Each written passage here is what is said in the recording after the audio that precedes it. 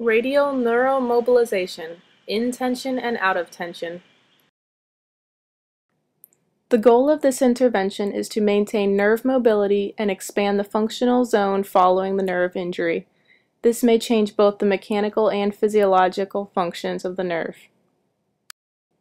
Indications for neuromobilization can include poor posture or immobilization leading to an adaptive shortening of the neural structures, injury resulting in scarring or adhesions, compression injuries, or signs and symptoms of neural involvement.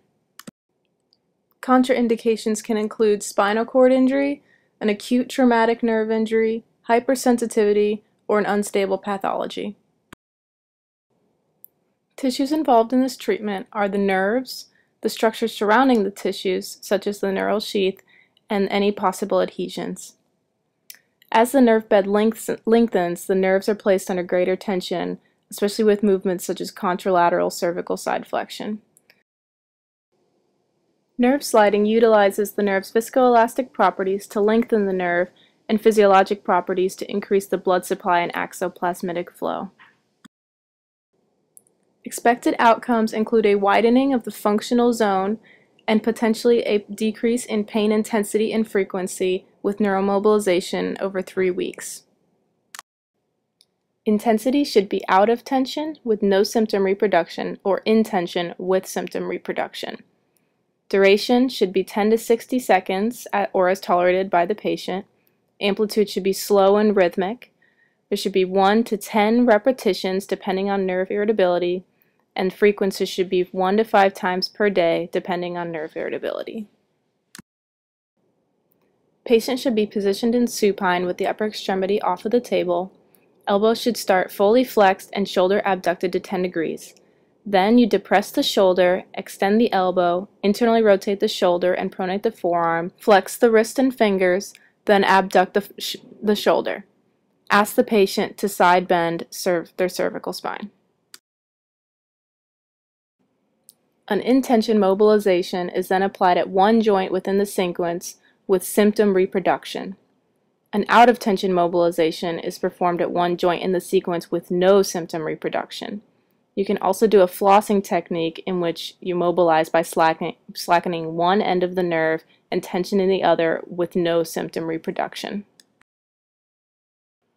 Depending on patient presentation, you should start with an out-of-tension technique and progress to an in-tension technique. You should increase the duration, amplitude, and repetitions with time, and increase the tension on the nerve by adding more movement components. You should reassess the symptoms after every treatment. We will now be demonstrating the radial nerve mobilization treatment in and out of tension. Sarah, to address some of those symptoms that you've been having going down your arm, I'm going to help assess the length of the nerve, called the radial nerve, and then I'm going to use a treatment that gently moves through that nerve in the surrounding tissues to help move that nerve a little bit easier, decrease some of your symptoms, and possibly lengthen that nerve, okay? All right.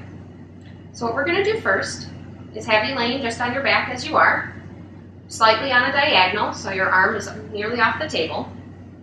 And I want to let you know that this may reproduce your symptoms. I want you to let me know what you're feeling throughout this treatment, okay? So what you're first going to do is start out with the test position. You want the shoulder in about 10 degrees of abduction. The elbow should be fully flexed. And the therapist will take their hand and forearm, depress the patient's shoulder girdle, then extend the elbow. Doing all right? Internally rotate the arm, pronate the forearm, fully flex the wrist and the fingers. We're going to then start to abduct the arm, watching for symptom reproduction. Let me know what you're feeling.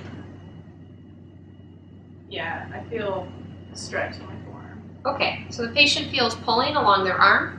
To confirm that that's the radial nerve, you're going to ask the patient to bring their left ear to their left shoulder. How does that feel? It's more. So it increases the symptoms. So now that we've confirmed that that is the radial nerve, to perform an out-of-tension nerve mobilization, I'm going to back off the point of tension just a little bit and perform small oscillations out of the zone of symptom reproduction. How are you feeling? Good. Good. We could do these oscillations at the shoulder, the elbow, or the wrist. And depending on patient tolerance, you could do large oscillations or small oscillations. From here, we could also perform an in-tension mobilization. So Sarah, I'm going to bring your arm up again. I want you to let me know when that pulling comes back. Yeah, there. Okay. So you hold the patient at the point of tension and go just a little bit further into the tension. How are you feeling? Yeah, I feel more of the pull. Okay. It's not uncomfortable? No. Good. Again, you could perform this at the shoulder, the elbow, or the wrist. You could also have the patient just perform a sensitizing movement at their neck. So I'm going to hold at that point of tension, and I want you to bring your left ear to your left shoulder and back. And repeat that. Good. And relax. How are you feeling? Good. Good. And then you would reassess your patient.